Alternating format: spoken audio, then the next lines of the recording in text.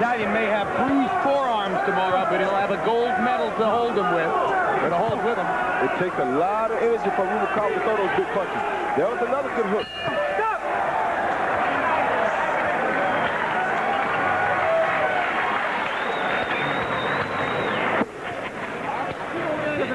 That's it. That's what you got to do. That's what you got to do.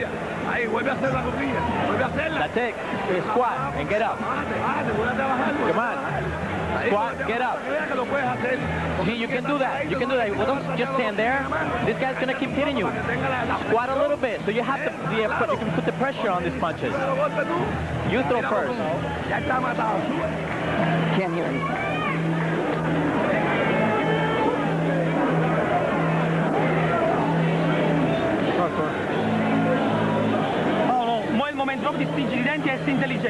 Be intelligent, be smart. Okay, be smart. He can't do anything. We're doing very well.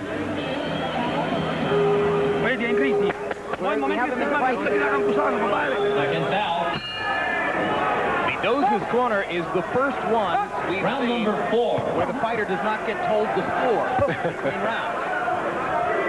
All they told him is he's doing well. He's doing real well. He's got a 2-point lead.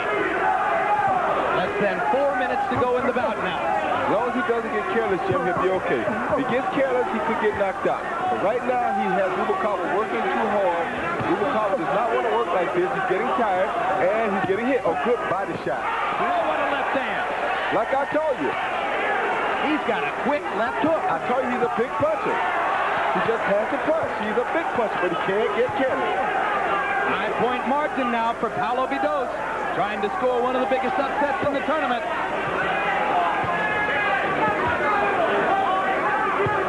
Vidoz, bronze medalist at the World Championship, so he's not without credentials.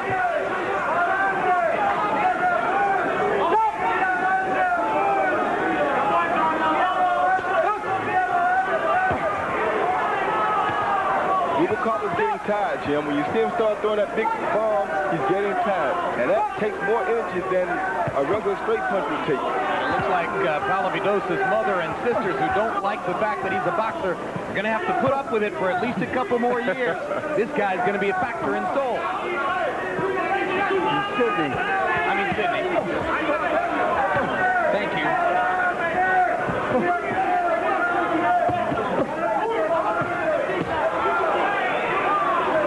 Rubalcaba's getting tired, and he's not scoring, Jim. And his punches are getting lighter. Oh, good shot. Excellent uppercut for the Italian. Of course, he doesn't get credit for it, but he landed it flush. I don't think the judges have ever seen a good uppercut before. Yeah, Rubalcaba's looking at the clock too, Jim. That means he's definitely getting tired. Yep. Hard right hand up the middle by the Italian. Didn't get credit for that one either. Could have been up 10-3. Perfect punch that he landed right on the jaw. Never got credit for it.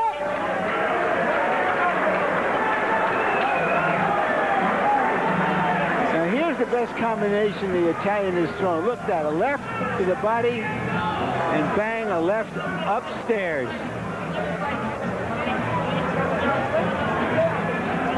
And here's the uppercut that didn't count. Almost knocked Rubalcaba's head right off of his shoulders. Paolo Vidoz of Italy is 2 minutes away from a gold medal against the 6'10" giant Alexis Rubalcaba of Cuba. Look, you see what's going on in the Cuban's corner? You fight now. You fight. The coach just I'll take the gloves out of here right now. Rubalcaba in the face. Out of the ring. Because he was giving him some lip. Alcida Segarra slapped Rubalcaba in the face. Yep.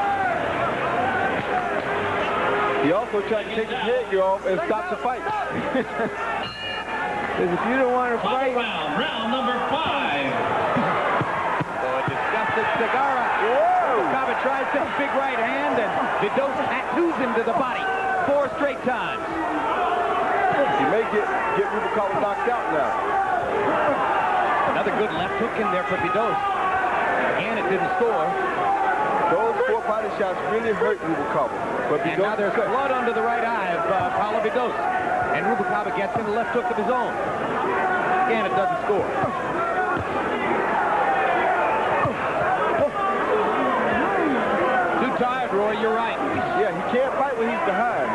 Cubans get tired. They want to run this round. He doesn't want to fight this round. I told you, they all get tired. They want to run the last round. Now he has to try to come from behind. He's not going to do that. And he goes down from a body shot. Rubalcaba taken to his knees by a body shot, which, of course, didn't score. Right. Not only that, you know what I thought, Jim? I thought that he thought he might get a foul on that shot and win on a foul. That's the only reason he took a knee then. You agree, Jim? That's the only reason he took a knee then, Larry, because he thought he might get a foul.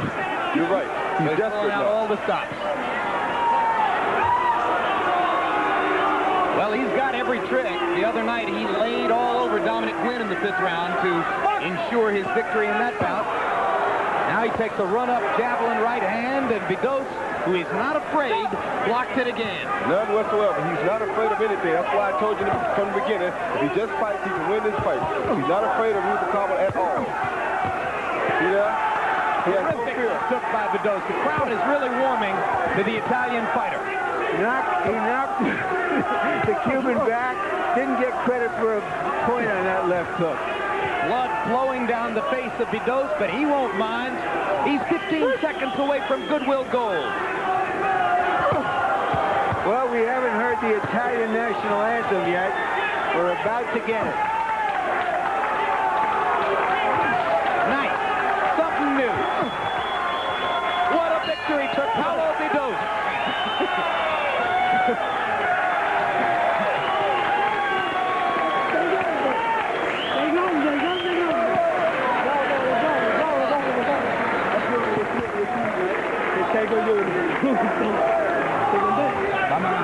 All credit to Roy Jones, who at the outset of the fight in the 1st round picked the Italian fighter and said he could win.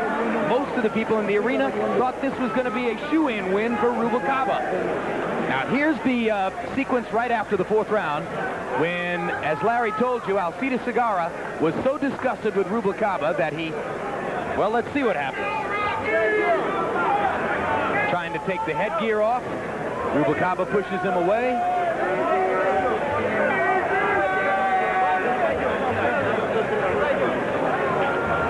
That's the most emotional we've seen Alexis Segarra with any of his fighters through the competition.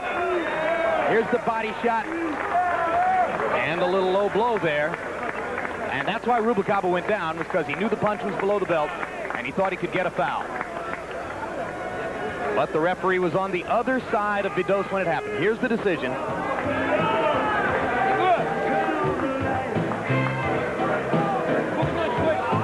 I don't know what they're waiting for. The final bout of the evening. 5 points.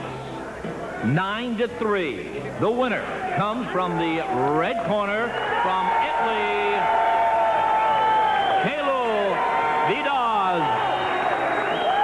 And a nice little hand of applause from Alexis Segarra and the other Cuban coach for the guy who so richly deserved to win the fight, Paolo Vidoz of Italy. And the medals for this division: Vidoz gets gold, Rubalcaba gets silver, Dominic Quinn of the USA,